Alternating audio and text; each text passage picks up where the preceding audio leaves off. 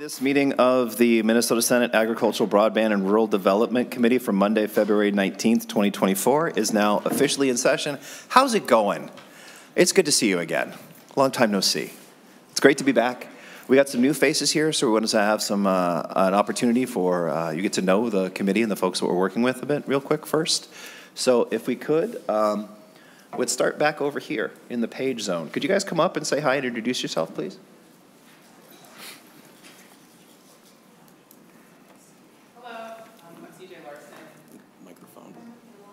You guys got to speak into a microphone. Oh, okay. All right, we'll do it. Hi, everyone. I'm CJ Larson. I recently graduated from the U, and I'm spending some time in the Senate here, and I'm really happy to get to know you all. So, thank you.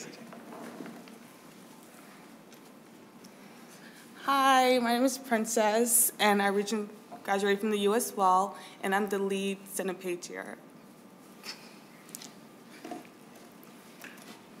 I'm Michaela Harchi, and I'm a page for this committee. I went to UW Stout.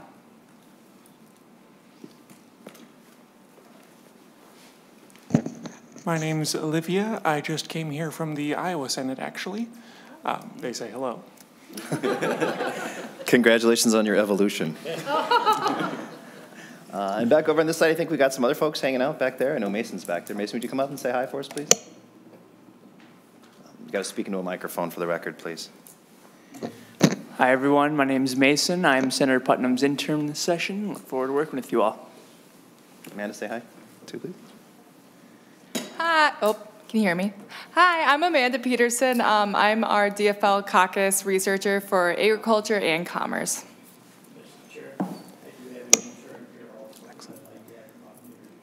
Awesome. Please, Senator Dame Sue. Thank you for that, Senator Dames. Flip the switch. Hello, everyone. My name is Sarah Hagenow, and I'm interning for Senator Dames this session. Awesome. Anybody else we got to meet? I mean, you know the rest of us. We're all pretty old. But anybody else who's new and joining us? All right. Well, so that's who we're going to be working with this session, and I'm incredibly grateful to have the opportunity to meet these new folks and to have this opportunity to work with all of you for what's best for Minnesota agriculture. I do want to take a moment first to talk a little bit about what we've done for the past 8 months because we've been awful busy. This committee and members have gone on close to 50 different meetings over the course of the past year when it comes to going to different farms, different folks who work in agriculture, different processing plants. We have shown up for Minnesota agriculture in these different spaces. I want to take this opportunity, too, to thank Ms. Borromeo for organizing all of those sessions, especially Ms. Painter and Mr. Olafson, who didn't have to go to a single farm, but were at most of them, which was very impressive, and also the individual members. Senator Kunesh and we got to hang out at Tim Velde's farm, and we got to see a Farmers Union tractor from 1919 or something like that. It was wonderful. Senator Gustafson, we got to spend some time with Leaf and the Good Acre, talking about food hubs and food access. Senator Dornick, you and I got to spend a whole lot of time with Sadie and her cows, a couple other different places. Senator Dornick came all around the state with us a number of times. I want to reinstate this one more time, is that every time we went to one of these 50-some different places, we invited every single member of this committee to come to one of those sessions and every legislator who represented that area, because we're cool like that. And these are the folks who showed up. Senator Kupek, we have spent a great deal of time around a statue of the biggest sugar beet in the world, which was worth every minute. And Senator Dames, you and I got to spend some time down in your neighborhood and learn a little bit more about a particular crop rotation in the situation. That was pretty fantastic that we got to learn a lesson that one of your constituents gives to second graders. So it was perfectly timed for where we are. So I want to thank those members who stood up for agriculture, the individuals who I mentioned, including Senator Westrom, who unfortunately isn't here, but who came to a number of events with us. We spent some time with Erica and Eric's turkey barn together, Senator Westrom did. Members showed up for Minnesota agriculture, and I want to thank those individuals I've mentioned for doing so. And I also want to make another point about these tours. They were not in any sense to remedy a deficit. We didn't go to a farm because we didn't know anything about farming. We went to a farm because we care about farmers. It's not just about learning what's happening in a farm, because that would, in a sense, be useless, because there are as many kinds of farms as there are farmers in the state of Minnesota. We went to the farms to build relationships with people so that they know who to call when they need something. That's us. So thank you to the members for coming to these visits that we did over the interim. And thanks to all of you for coming back. Today, we've got some updates, some informational updates about some of the stuff that we did last session. We're going to hear from the Minnesota Department of Agriculture, and then we'll have an update from the Board of Animal Health. So first up, if we could, Commissioner Vaubel, Ms. Medina, and I think it's just the two of you, right? All right. If you would please state your full name for the record and commence your testimony when you're ready. Good afternoon, Senator Putnam and members of the committee. Thank you so much for having us here again. It's great to see you all once again. My name is Andrea Vaubel. I serve as Deputy Commissioner at the Minnesota Department of Agriculture, and I'll have my colleague introduce herself. Hi, everyone. I'm Michelle Medina. I serve as Director of Government Relations for the Minnesota Department of Agriculture. And Commissioner Peterson sends his regards. He is doing the people's work in the country of Cuba, doing some trade mission work for us. So he's sorry to be here, but he's doing good work on our behalf. So as Senator Putnam mentioned, we have a lot to update you on. We'll try and go through it quickly so we have plenty of time for our colleague Dr. Haves and time for questions. But we are so grateful for everything that you all passed last year, and we are very, very proud of the work that our team at the department have done over the last few months. And so it's exciting to be able to share it with all of you. So I will send it over to Michelle to get the first half done. Okay, so our mission is to enhance all Minnesotans' quality of life by equitably ensuring the integrity of our food supply, the health of our environment, and the strength and resilience of our agricultural economy. Last session with the budget, our total general fund investment for fiscal year 24 and 25 is $163 million, and then for 26-27, $125 million. So of those funds, the first one is the MDA IT modernization. So we received $1 million in fiscal year 24 and 25, as well as the fee authorization. So this funding helped to support our old and outdated IT systems to allow our clients to interact with us more on the internet and not submit paper forms to us. So we're excited to get this going. We're already transitioning our services to Salesforce. So this is a more modern and widely used platform to do this work. So we're excited for this. Additionally, we did apply for a minute grant for the Technology Modernization Fund, and we did get a grant to help supplement these funds as well. So still more work for this ongoing and more money needed, but we're excited to have this initial investment. For the Ag Emergency Account, we received $1 million in fiscal year 24. This fund helps us ensure our agencies are ready to respond for ag-related emergencies in a timely manner. So one of the most prominent ones you know of is highly pathogenic avian influenza, or HIPATH. These funds have been very helpful for that outbreak, as well as preparing for African swine fever, which is not here yet, but we're preparing for that. So the current fund balance is sitting over just $1.5 million, and we share this fund with the Board of Animal Health. The Agri, Meat, Poultry, Egg, and Milk Processing Grants, we received $2.5 million in years 24 to 25 and $250,000 ongoing. So this helps the startup, modernization, and expansion of meat, poultry, egg, and milk processing businesses with investments in equipment and infrastructure. In fall, fiscal year 24, we received 34 proposals, requested about $2.1 million, and we were able to award $812,000 to 18 different grantees, and this grant will reopen again this February. A farm-to-school increase, so we received $2.3 million in fiscal years 24 to 25, and $2.588 in fiscal years 26-27.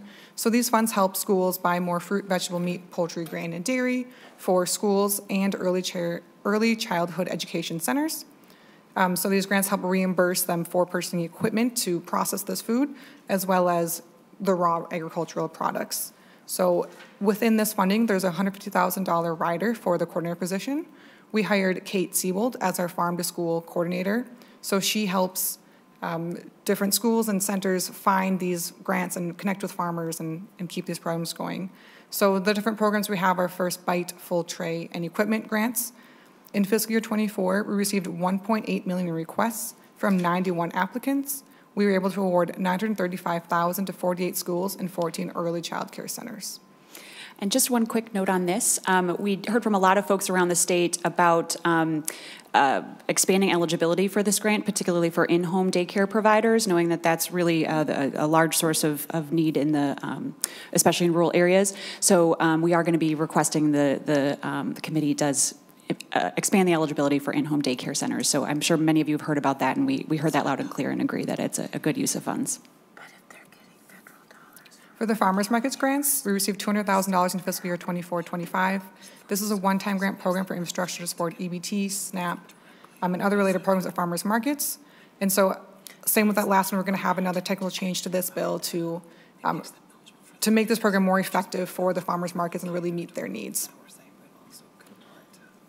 For the Good Acre Leaf Program, we received $600,000 in fiscal year 24-25 in a one-time appropriation. This is for the Good Acres Local Emergency Assistance Farmer Fund. $300,000 per year is to compensate emerging farmers for crops donated to hunger relief organizations in Minnesota, and we've already completed fiscal year 24 for this program. The Agri-Urban Agriculture was $4 million in fiscal years 24-25 and is ongoing. This was an increase from originally $550,000 per year.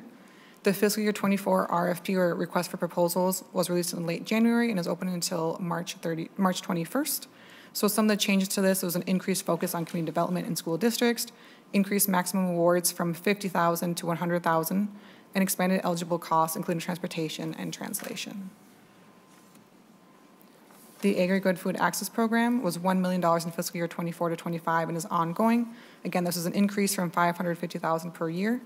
The fiscal year 24 RFP was released in February and is open until May 31st. We also increased the maximum award to $75,000. The Deep Winter Greenhouses, this was money for a GREET. This was $700,000 in fiscal year 24-25 in one-time funding. So this is for farm-scale winter greenhouses and development coordinated by U of M Extension, RSDP, and the MD has already issued the contract to the U of M for this program. Dairy Program 2.0, this was $4 million in one-time funding in fiscal year 24. This money is available through June 30th of 2026. So this is for the Dairy Assistance Investment Relief Initiative, or Dairy with an I. We did Dairy 1.0, and that was $8 million of state fundings to incentivize farmers to purchase a 5-year DMC, or dairy margin coverage protection. The Minnesota farmers who did sign up for DMC have received $280 million in federal payments. So we think that small $8 million investment really paid off for our dairy farmers and brought quite a bit back to them and kept them hopefully making a profit here. So the DMC coverage expired at the end of 2023. The DMC is tied to the Farm Bill, so we're currently waiting for USDA to announce either one-year extension for DMC option this winter. We're still not sure. It just really depends on the Farm Bill. They might also authorize a 5-year DMC option, so we're just dependent on that. So the funds are available through 2026, so we have time yet to spend those. Ms. Medina, if I ask you to pause for a moment. Senator Westrom, you have a question? Mr. Chair, thank you. Just on the Dairy with an I program, can you elaborate on that a little bit more? Did you have, what was the percentage of the premium that we offered, or was it the same as the prior round? I'm trying to recall, but I'm thinking it was like 50% of the insurance premium, or 35% of it would get paid if they took a 5-year contract. Can you give us those details? Did we do it the same, or did we pay for more premium or less premium? More people enroll or less people enroll? Just a little bit more of those numbers. Ms. Medina. Mr. Chair, Senator Westrom, so I'll double check on the percentage. I think it was maybe 50%, but I will double check. We actually haven't opened Dairy 2.0, as we're calling it. That's not the technical name that you all put in the bill or anything. That's just our own fun name for it. So we're holding on that amount of money until we get a little bit more clarity on what the federal government's going to do with the Farm Bill, whether we do a 1-year extension if FSA does do that, or if the feds do authorize a 5-year DMC option through a Farm Bill. So we haven't opened up that second round using the additional $4 million you all passed last year.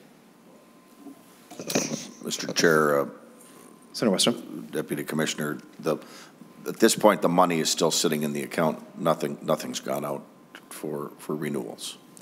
Mr. Chair, Senator Westrom, that is correct. And I guess to that end, is it open to somebody that maybe didn't sign up the first time or did but didn't take the subsidy? Or is it only to those that have been in the program already? Mr. Chair, Senator Westrom, I think we're still working through that. I think it would be open to anybody who has not previously done it, so we would offer a new round once we opened it. There is a little bit of wiggle room because we do have the funds available till 2026, so we're hoping to get some clarity here shortly that we could get this out to the countryside. Further follow-up, Senator Westrom? And then international trade support. So we received $150,000 per year ongoing to expand our international trade office. It was an office of one, now up to an office of two, so very excited to have doubled our capacity. So we have hired Lisa Stout, actually from Wisconsin, to come over to the Department of Agriculture from the Wisconsin Department of Ag to work with Jeff Phillips on this program. So this helps support our trade missions, international marketing support, as these demands for these services have really outgrown our current capacity. Ms. Meany, I actually have a question on this one myself. This is the second person who'll be doing this work in the department. Can you explain a little bit how is this new person doing this job complementing that person's work by doing different responsibilities or just doing more, not just, excuse me, I take that back, doing more of the same thing? Mr. Chair, excellent question. I guess it's a little bit of both. So she will be complementing some of the work that Jeff Phillips does, whether it's additional trade missions outbound, so when we work on exports, or if we're working on bringing buyers to Minnesota to build relationships there. So she'll be helping out with that, certainly, knowing that there's a lot more demand for us to do more trade missions and more folks who want to come to Minnesota. I will also add we work with, on the federal side, something called Food Export Midwest, which is a regional trade group that gets funding through the Farm Bill. There's a lot of work that goes along with that work.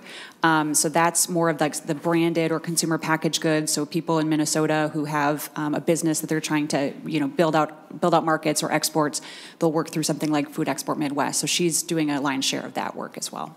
Thank you, Commissioner Falwell. And just as an aside, I'll note that a couple months ago I was talking to our friends in soy, and when this issue came up, good chance you could have heard their applause from where we were down in Mankato when they heard about this, how incredibly excited they are about these increased opportunities and the great work that you're doing on this front. So, thank you.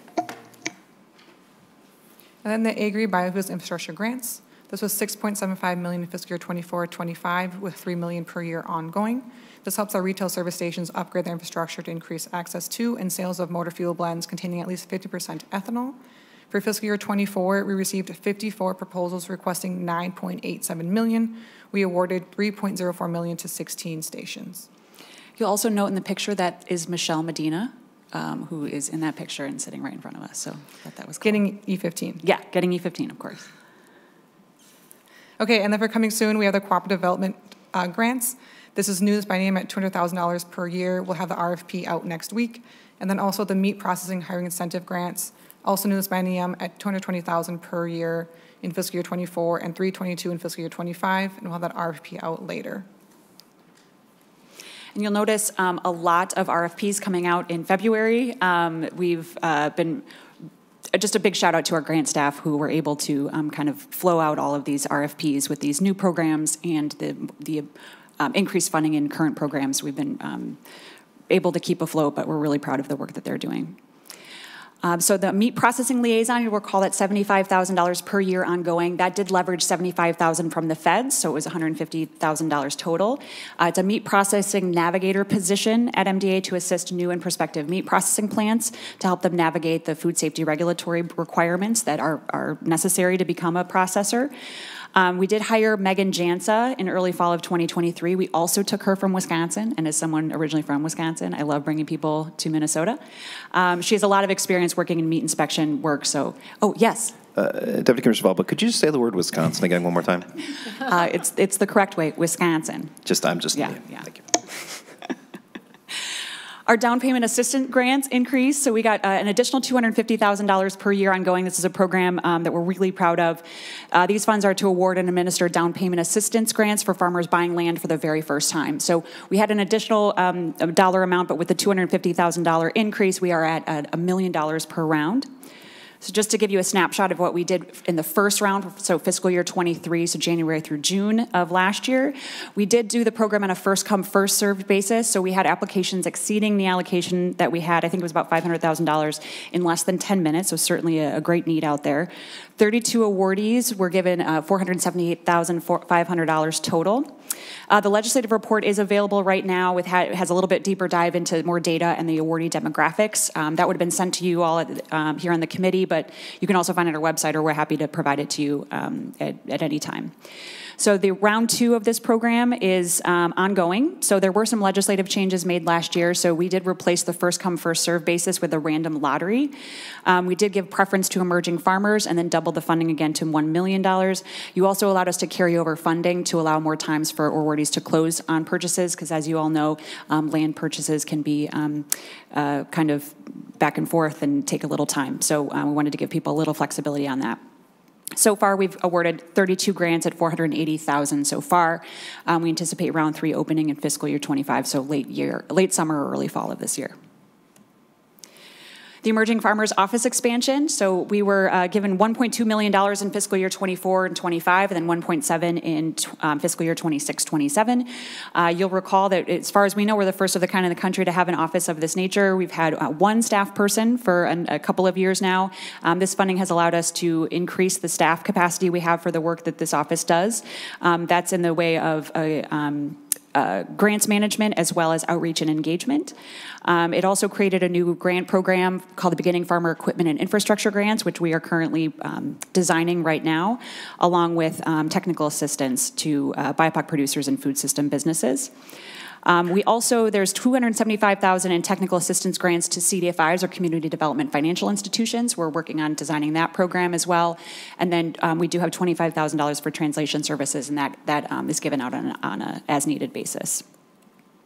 A couple of hires there. So Lillian Otieno is the Emerging Farmer, the EFO's office first director. She was hired in October 2023. She was our longtime outreach and engagement specialist, so knows the state very, very well.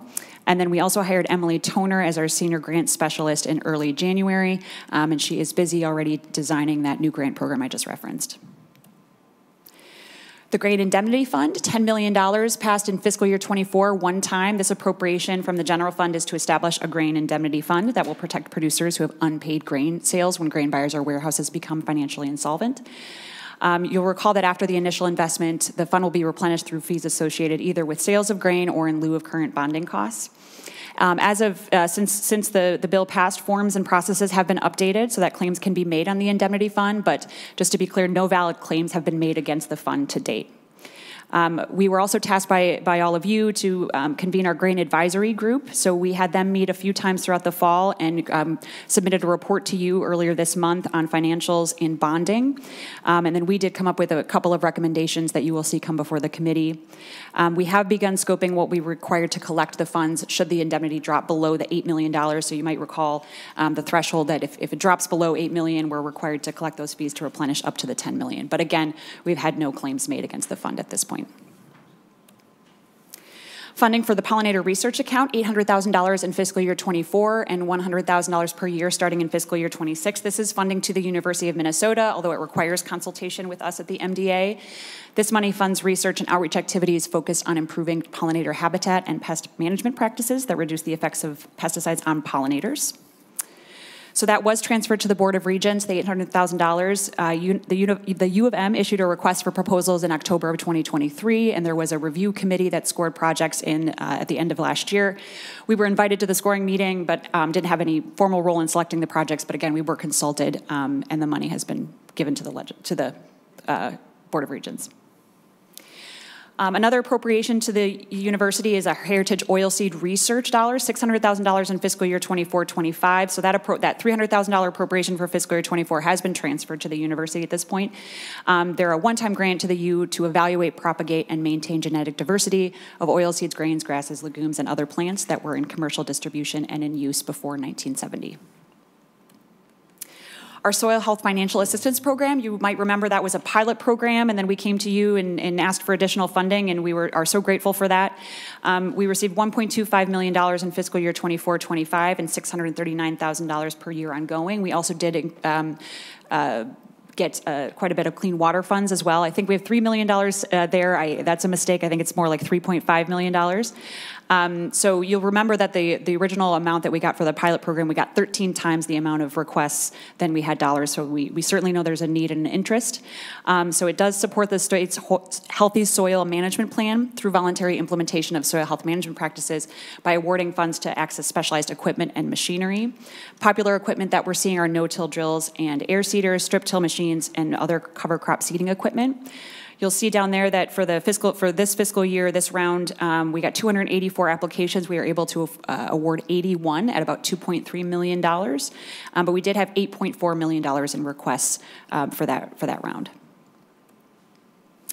Continuous living cover grants. We received $500,000 in fiscal year 24-25. These are for grants to organizations in Minnesota to develop enterprises, supply chains, and markets for continuous living cover crops and cropping systems, or CLC, you might hear them, in the early stages of commercial development. So you'll hear a lot of the forever green type crops, so things like agroforestry, perennial biomass, perennial forage, perennial grains, things like kernza, pennycress, winter camelina. So we did have an RFP process for these dollars that closed October of 2023, and we selected 5 of the 15 projects at $50,000 per grant. The legislature asked us to look at PFAS in pesticides. So we were allocated $250,000 in fiscal year 24-25 to do a PFAS and pesticide review to determine which pesticides contain PFAS. We hired a temporary research scientist to do this work and write the review report. An interim report was submitted to all of you at the beginning of this month. Again, happy to provide that if you need it. And a final report is due to all of you by February of 2025. So we're continuing that work with the interim research position that we hired at the MDA. The fertilizer inspection fee increase. So during the last legislative session, our statutes were changed to state that by commissioner's order, the commissioner must set the inspection fee at no less than 39 cents per ton and no more than 70 cents per ton. The commissioner must hold a public meeting before increasing the fee by more than 5 cents per ton. So as of January 1st of this year, the inspection fee was increased by 5 cents per ton, so that the new inspection fee is 44 cents per ton. At the same time, the Agricultural Chemical Response and Reimbursement Account, or ACRA, as most of you know it, the fee there on fertilizer tonnage was reduced from 48 cents per ton to 32 cents per ton.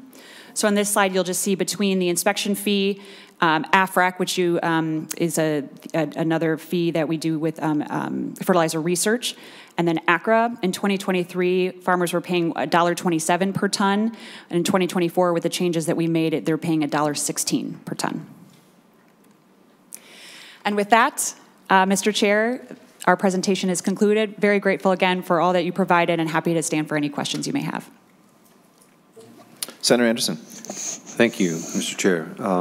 Going back to the slide on continuous living cover grants, you selected 5 of the 15 projects at $50,000 per grant. So can those remaining projects then be reconsidered in 2024 for 2025 to get money? Because you have $250,000 left in that grant account. Just looking ahead as to what will happen with those other projects that were applied for. Yeah. Commissioner Wavell? Mr. Chair, Senator Anderson, I need to check with our staff, but I'm pretty sure we'll issue a new RFP, but they would be welcome to reapply. Okay, thank you. Members, Senator Dornick. Thank you, Mr. Chair. Thank you for your report, Deputy Commissioner. I was going to ask on the biofuels infrastructure grants. I see there's 54 proposals requested and 16 stations. How do you choose, and then the money, is it evenly, or do they adjust according to the need, or is it just an average out of the $3 million divided by 16? Commissioner Wavell?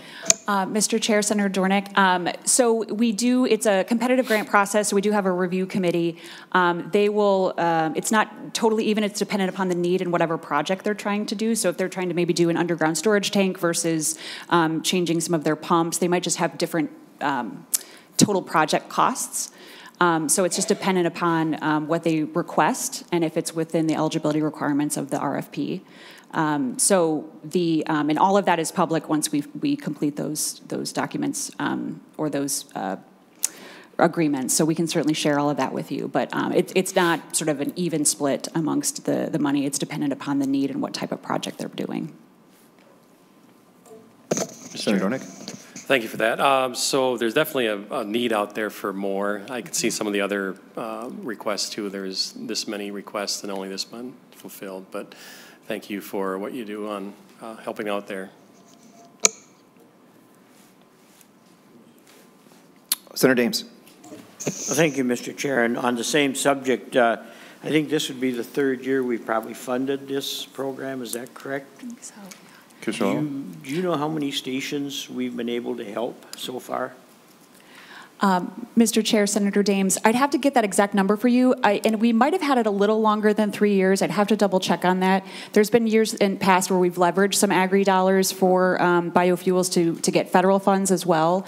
So I'd have to get that number for you, but it's been quite significant. I will say the last 3 years or so, we've focused a lot on the smaller stations, the sort of mom and pop around the state, but we certainly lead the nation in availability around the state for E15 and higher blends of ethanol. But we can get that number for you. Thank you. Follow up, Mr. Chair. Senator Dames. Assistant Commissioner, do you have any idea how many of these small mom and pop stations we have left to do yet? Okay, Mr. Bubble. Mr. Chair, Senator Dames, I don't know off the top of my head, but certainly can get that for you. I think we work a lot with a lot of folks out in the marketplace, folks like Minnesota Biofuels Association who work closely with some of these smaller stations. I think they have somewhat of an idea, and we can look at those numbers. Thank you. Senator Westrom. Mr. Chair, a couple questions following up on the biofuels. Ms. Vobel, I think, is there a cap on the size of operation or how many stores they can apply for? I was thinking it's 10, but I don't remember offhand. I'm thinking it largely is targeted towards what you'd consider maybe the smaller mom and pop, not a big store that's probably putting in 50 stores across a region. Do you recall offhand? Commissioner Vogel. Mr. Chair, Senator Westrom, I'm 99% sure it's 10. We don't have our subject matter experts here because it is a holiday, so I apologize that we can't bring her up here, but I can confirm for you, but I'm 99% sure it's 10, to your point, to try and... I'm 99% sure it's 10 also. Yeah. That makes us 198% sure. Yeah. So I'm on the right track, I think. If you are, and hopefully we're both are. Yeah. Mr. Chair, Senator Westrom. Deputy Commissioner, going back to the local produce products dollars that you're looking to expand into daycare, how is that going to work? Is it to daycares that don't already receive subsidy for children, and what's stopping those markets from just developing now and selling to daycares? And I guess I'm wondering if this is the best direction or best use of these funds when they're already getting a subsidy in a lot of cases in the daycares, if they're getting CCAP money or other state subsidies to provide for those children, which part of that is providing a meal already for those kids. So are we kind of doubling up here, or explain how that's going to go if you're expanding into this arena? Mr. Bubble. Mr. Chair, Senator Westrom, I will not pretend to be an expert on CCAP or what kind of subsidies they might be receiving or what they can spend it on. I know the past couple of years we've opened up a public portal asking for folks for ideas or things that they could see in our budget, or whether it's policy or budget, that we could be doing to help serve Minnesotans better. And we got a huge response from in-home daycare providers on this specific point.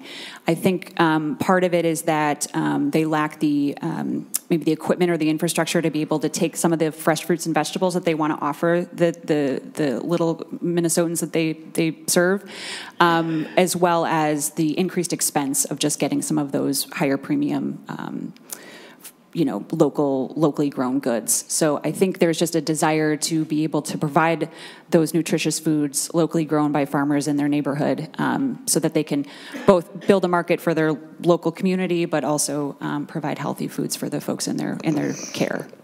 So Mr. Chair, Deputy Commissioner, do you see it being like a one-time grant that maybe helps them build out that connection and maybe equipment if they need or things for preparation? Or is it an ongoing, do you think, an expense every year? We're going to just keep subsidizing their food? And I guess to that end, are we going to make sure that there's not a doubling up? If the daycare provider is already getting reimbursed for food, it seems like we shouldn't be giving a doubling up on the grants in this case. So those would just be some concerns I hope we're looking at as we're going through to be best stewards of the taxpayer dollars and help foster those markets, get them started, but are we setting ourselves up for an ongoing dependency year after year, or is it a one-time shot in the arm, get things going and get the markets connected and move on to others that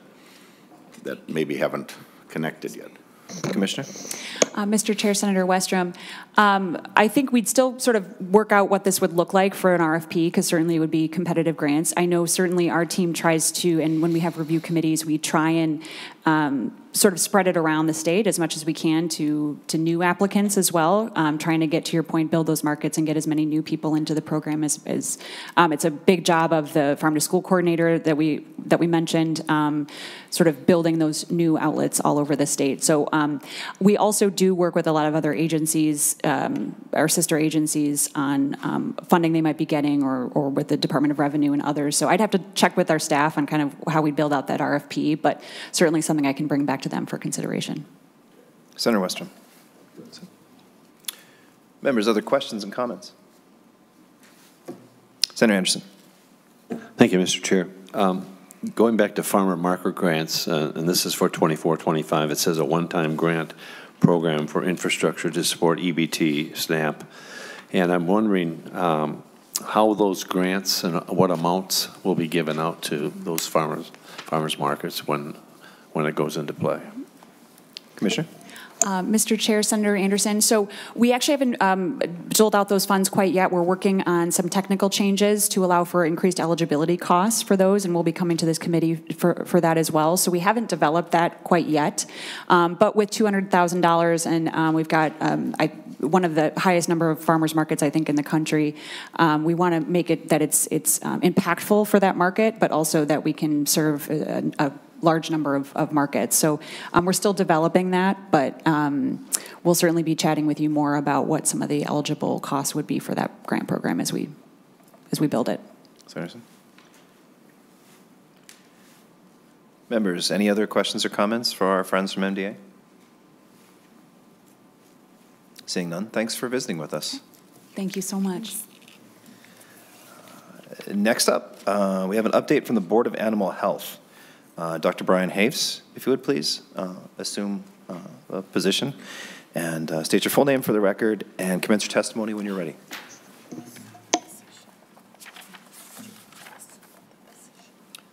Chair Putnam and committee members, thank you for the opportunity to give you an update. My name is Dr. Brian Hafes. I am the Minnesota State Veterinarian and Executive Director for the Minnesota Board of Animal Health. Just a quick update, since I'm fairly new to this position. I thought I'd give you kind of my background. I was appointed to the Executive Director State Veterinarian position in August of 23. Prior to that, I served as the Interim Executive Director from April to August, and prior to that, I was Senior Veterinarian for swine programs, equine programs, livestock concentration points, and biologics for the Board of Animal Health.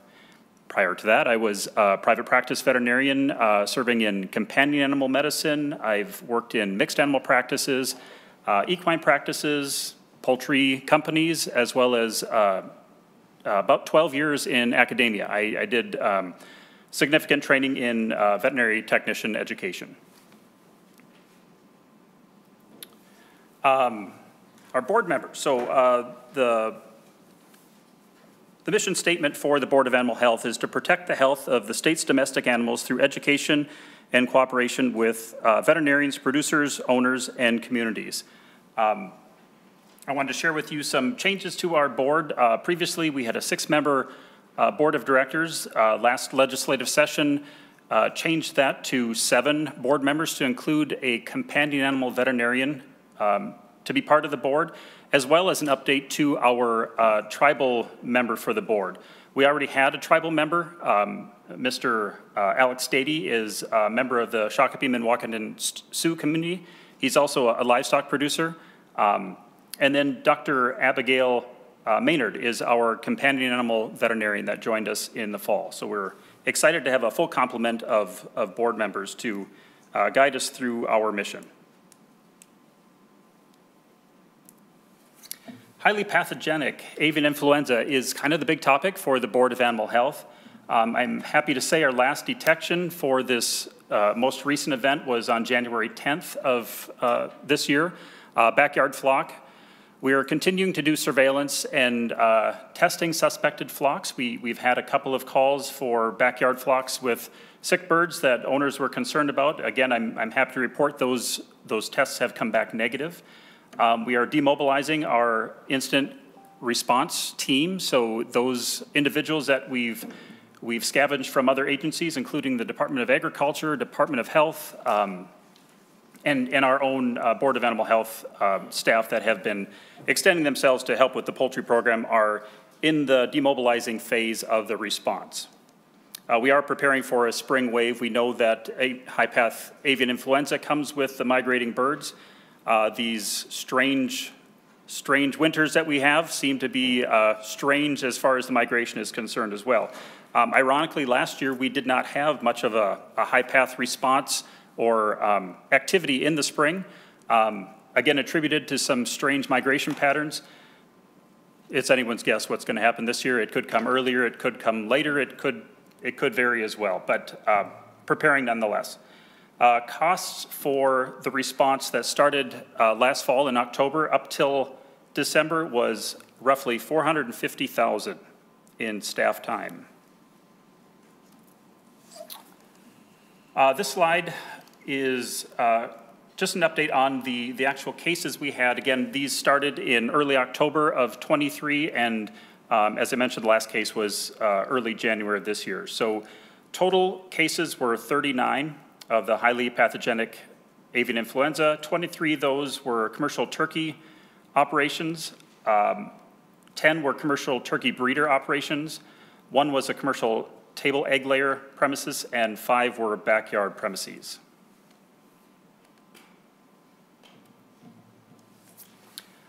This slide is our latest disease of concern in the poultry world. So avian metapneumovirus is a disease that's not foreign to Minnesota, but the recent confirmation of subtype B in Virginia and North Carolina is of concern. So late 90s and early 2000s, Minnesota actually had this avian metapneumovirus subtype C. There was significant surveillance and actually a vaccination process in place that was able to eliminate the existence here in Minnesota.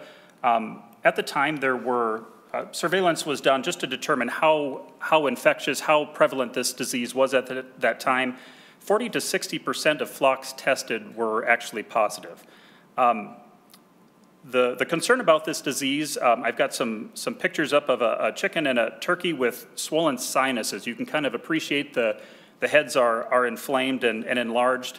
Anyone who's had a sinus infection and has had the flu recognizes those symptoms are somewhat similar. So therein lies our concern. Not only is this a devastating disease in the poultry industry, but it's got some characteristics that are very similar to highly pathogenic avian influenza. So as if that disease isn't more difficult enough to diagnose and deal with, now we have kind of a mimicker of that disease. The surveillance for avian metapneumovirus ended in 2010 for our commercial flocks, 2018 for breeder flocks. At that time, it was assumed that this subtype C was eliminated from Minnesota. Again, it's this new version, the subtype B, that has us concerned. We don't have any cases of it in Minnesota at this time. We're currently just monitoring what the situation is nationally. Right now, it seems to be isolated to that southeastern part of the United States, but as the country's largest turkey producer, we certainly are keeping tabs on it.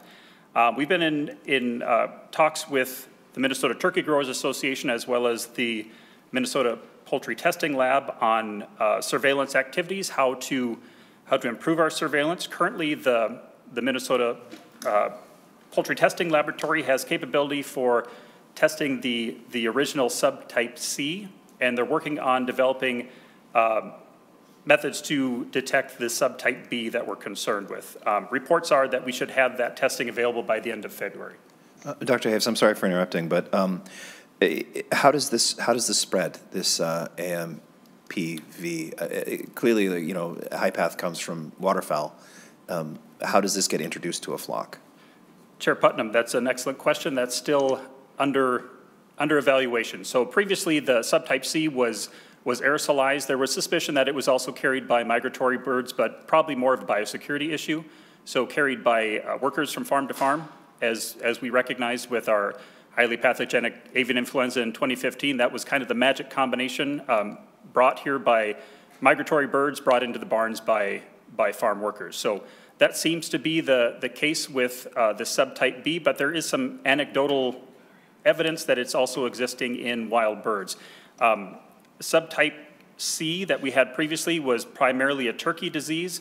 Subtype B seems to affect all species of domestic poultry.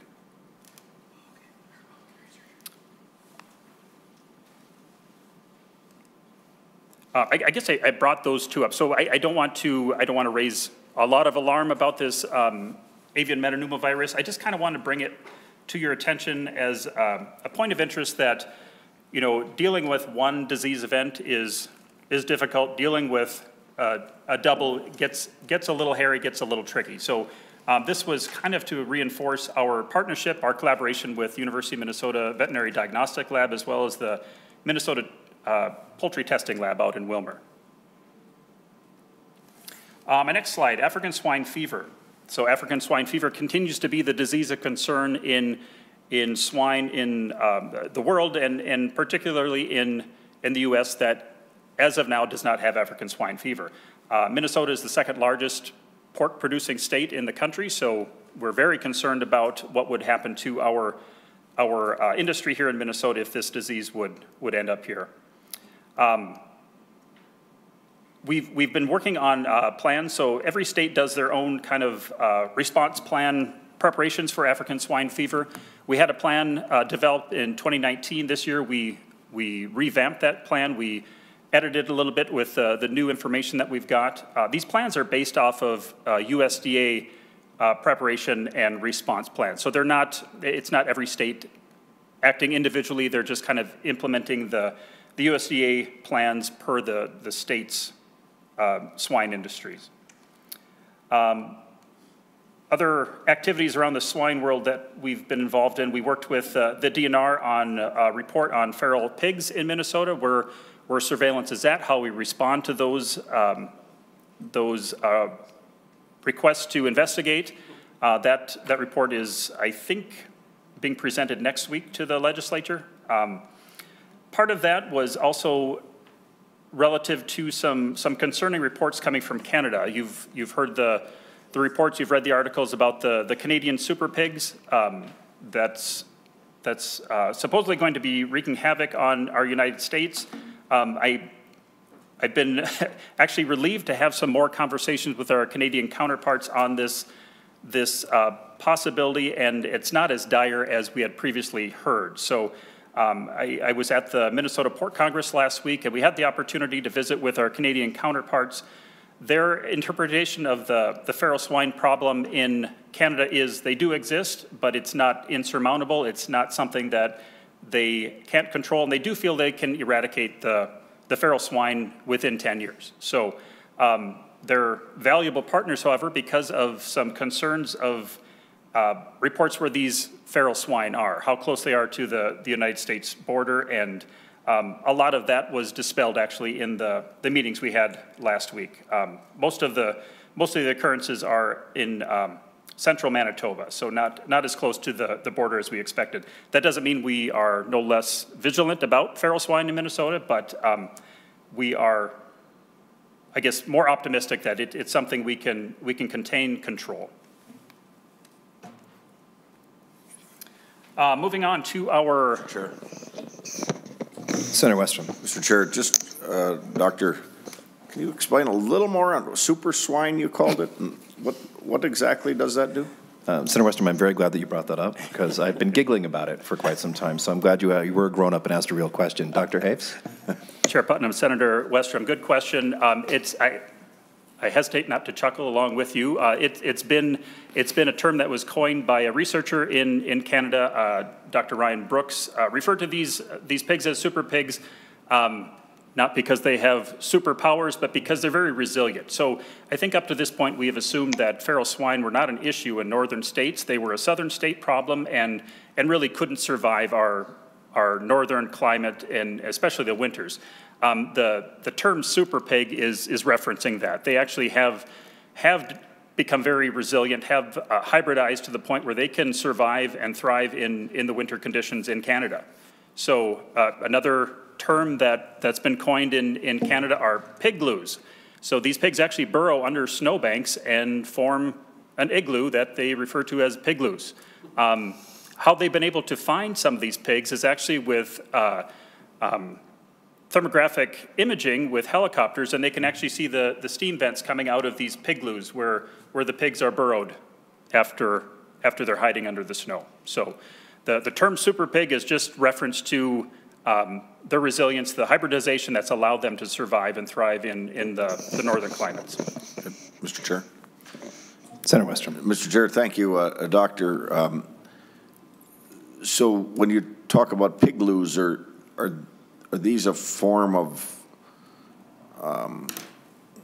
shelter that might be your domesticated pigs, or is this more of a wild boar or wild pig running in the countryside that uses burrows in snowbanks to shelter? Are we talking kind of your farm pig, or are you talking a wild pig, or both? Dr. Hayes. Chair Putnam, Senator Westrom, good question. These are the pigloos I'm referring to are actual wild pigs in Canada. But some background on that. These pigs are descendants from an initiative in Canada from, I believe it was the 80s, where they were trying to expand and diversify their agriculture, and some producers decided to bring in the Eurasian wild boar and cross them with domestic pigs. So these are the typical Russian boar pigs that you think of, the razorbacks that we think of when we think of feral pigs.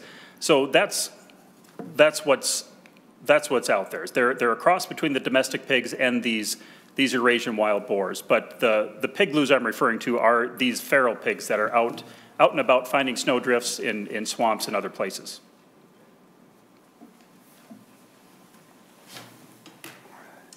Senator Westrom, any follow-up? Okay. Thank you for edifying us on this issue. I think we were generally pignorant. Oh, nice.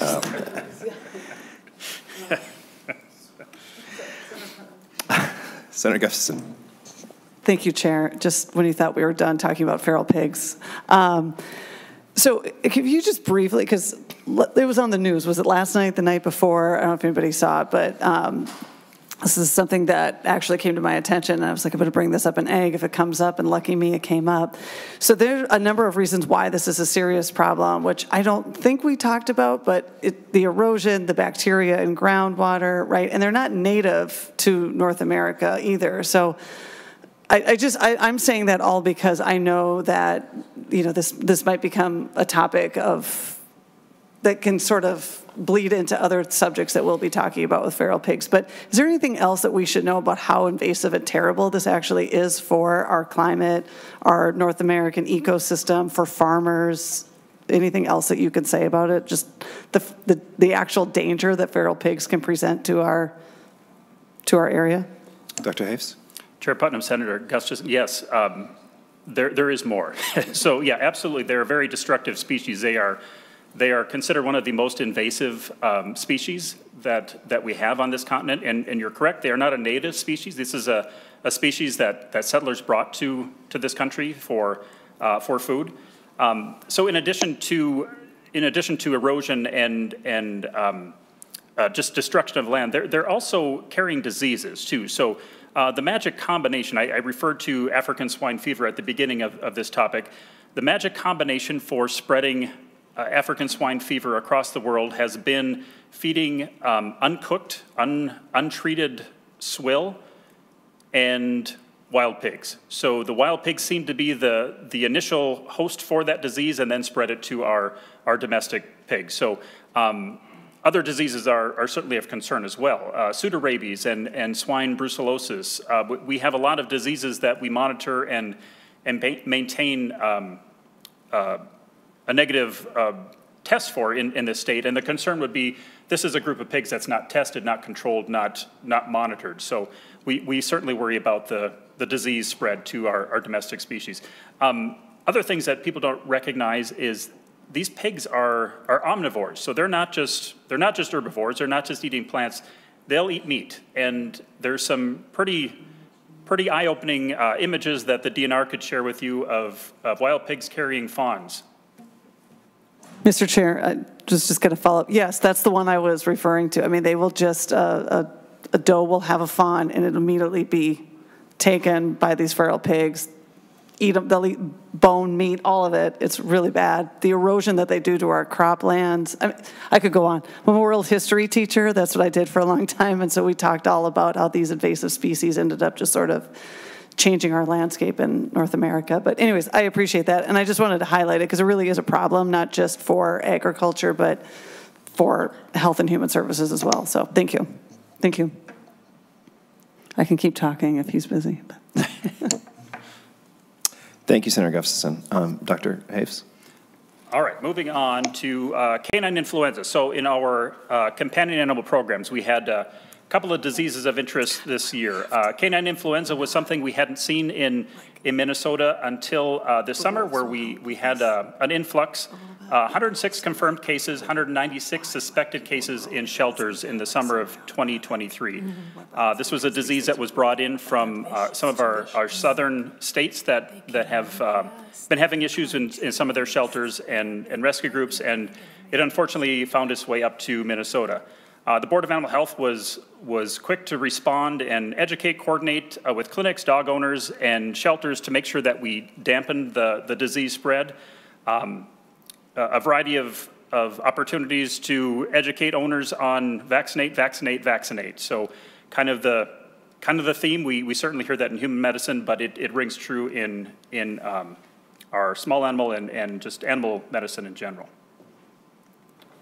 Another disease that popped up a little bit later this year towards fall was a disease we referred to as atypical canine infectious respiratory disease. Many headlines referred to this as the mystery dog illness. If that name sounds kind of long but nebulous, that's somewhat intentional. That's what we do in medical professions. We describe a disease, and basically what this title says, it's a disease we don't know what causes it. So mystery dog illness is a good title.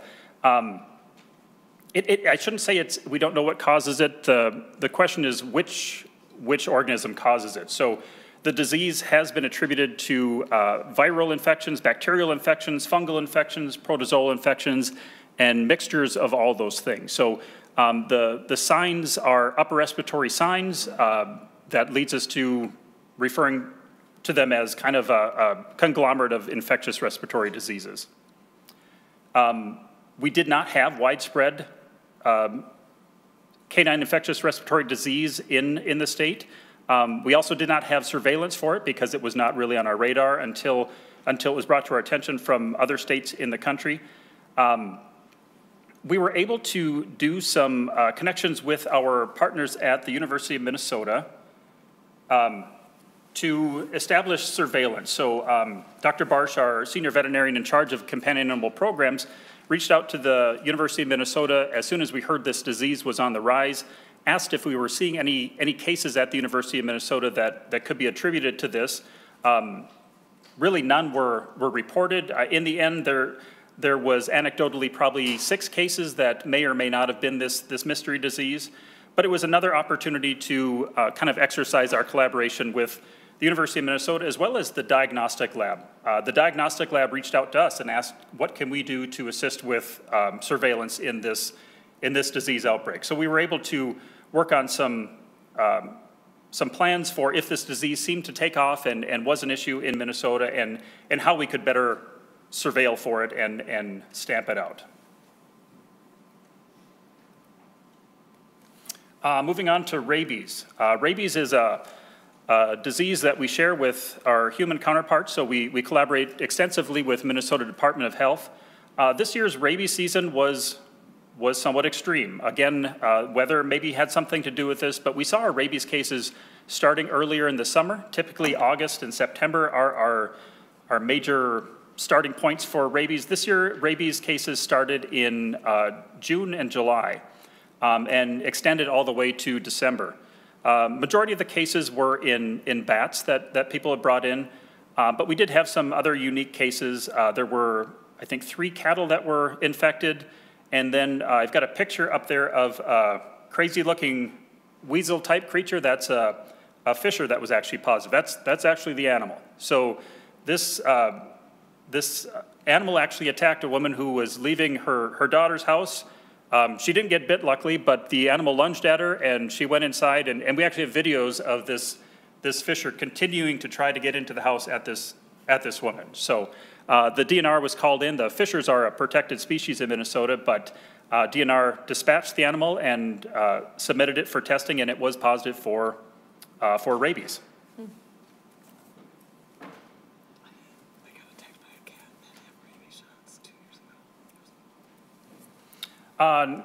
Next disease of interest for this year was anthrax. We had a series of anthrax cases in Kittison County in July of 2023. This is the first detection of anthrax in Minnesota for more than a decade. It's a naturally occurring spore-forming bacteria found in soils. We don't consider it a risk to the public, but it spreads through animals through contaminated soil.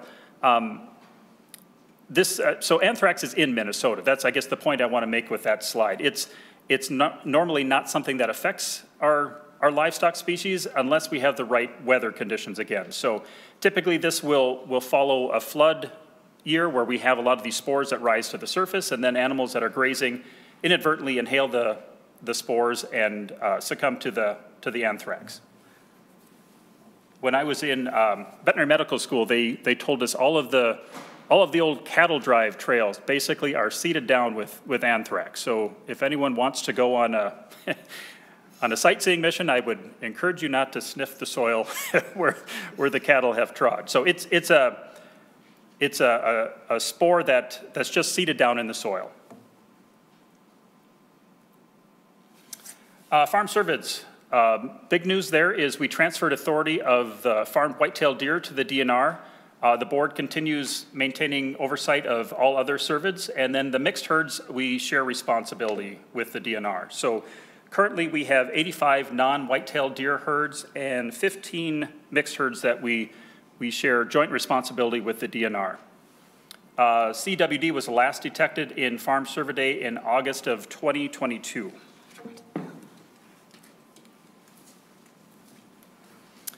This is my last slide, collaboration. So the Board of Animal Health relies heavily on support and resources in emergency response to the highly pathogenic avian influenza from other state and federal agencies. Primarily, the Minnesota Department of Agriculture is our main partner in disease response, emergency disease response, along with the USDA, Department of Health, University of Minnesota, all join forces to tackle diseases when they come, and specifically with the highly pathogenic avian influenza.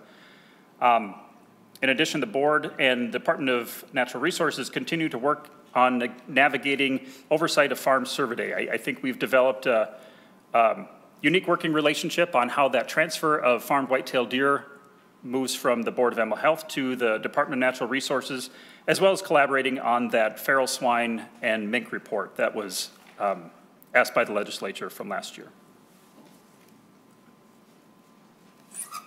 And Chair Putnam, that is my update. Thank you, Dr. Hayes. Members, questions? Senator Dames. Well, thank you, Mr. Chair. And Doctor, could you tell me what the definition is of a backyard flock? Is it a certain number? Is it where they're raised? What's the definition of a backyard flock? Dr. Hayes. Chair Putnam, Senator, yes, I'm glad you asked that. I meant to elaborate on that. So backyard flocks doesn't refer to the size of the flock, it refers to the use of the flock. So A commercial flock would be birds that are used in commerce. So you can have a flock of 10 birds, but if you're selling the eggs commercially, that becomes a commercial poultry flock.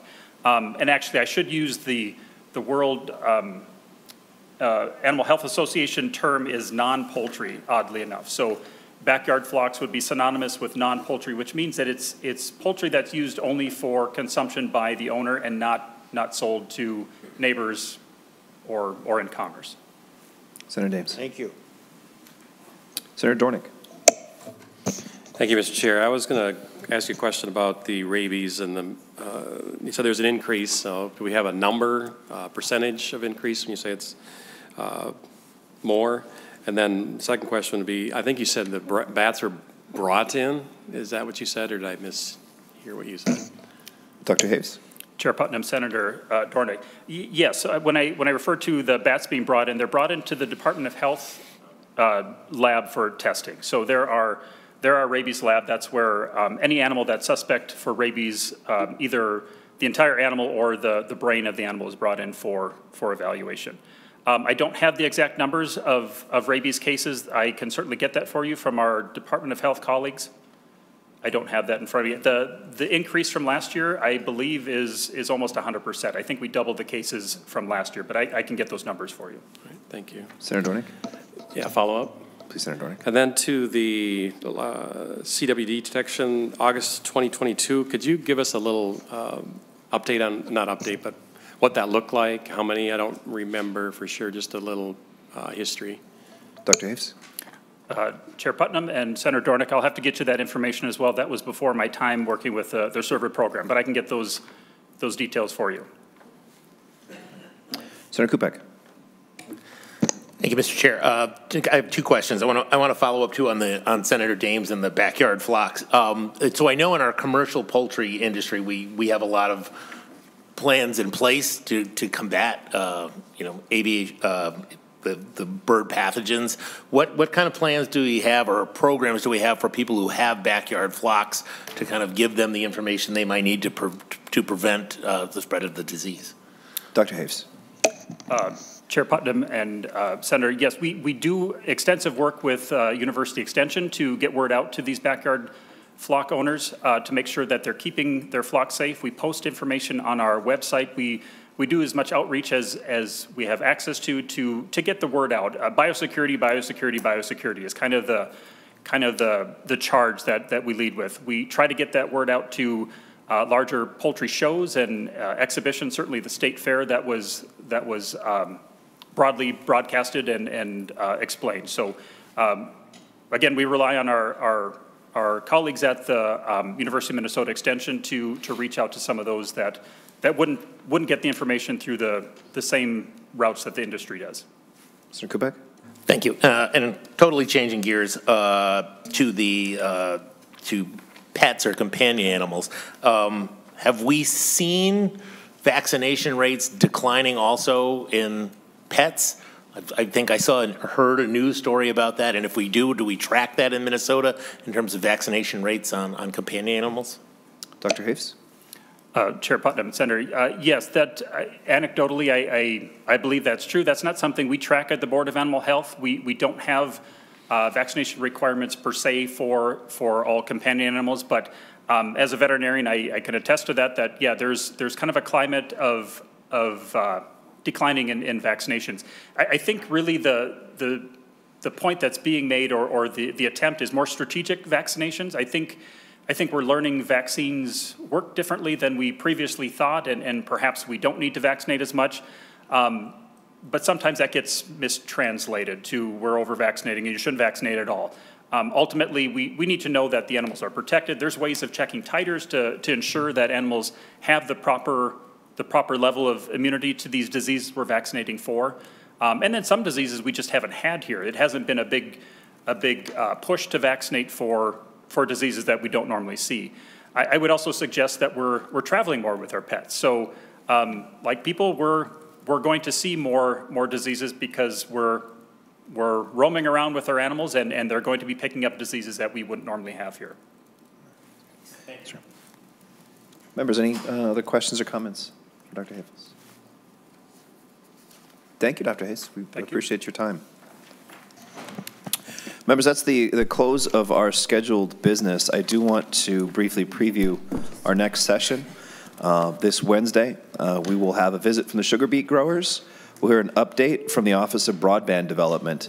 There'll be a State of Dairy presentation from Minnesota Milk and an MDA presentation on the Dairy Development and Profitability Enhancement Program. Members, you may have also already noticed that our session on Monday will be at a novel time. We're holding a joint hearing with the Committee on the Environment on Monday, so we'll be meeting on Monday morning instead to talk primarily about water quality and the state of nitrates in Minnesota. Senator Dornick? It's on Mondays. No. Thanks, Mr. Chair. I just wanted to, I have an intern too, and I missed that at the beginning. Yes, so, absolutely. So if he would want to come up here, I put him on the spot, so he'll have to introduce himself too. Thank you, Senator Dornick, for giving us an opportunity to haze him a little bit.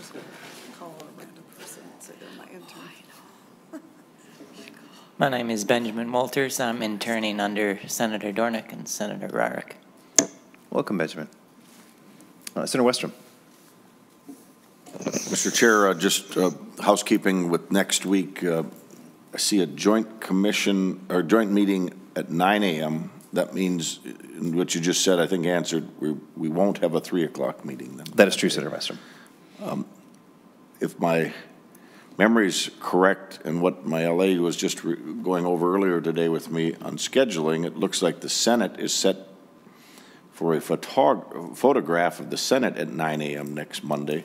Not sure why they wouldn't do it at 11 when we go there anyways, but maybe you guys can help push that back.